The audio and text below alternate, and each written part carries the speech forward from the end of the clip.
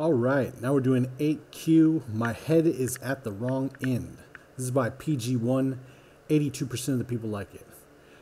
We're at the zoo. All the meerkats look weird. Something has gone terribly wrong. Someone has gone and switched their heads and tails around.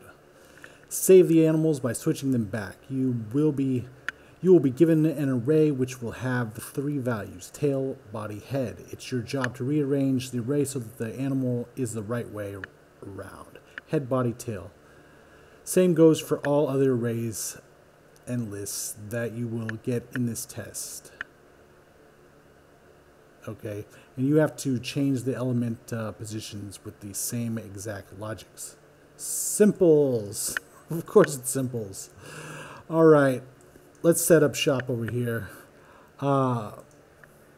So what we're going to be doing is we're just going to reverse it.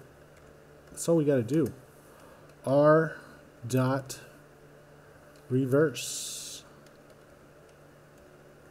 And if you want to know what reverse is, it's a method that reverses an array in place. And then this is what reverse means.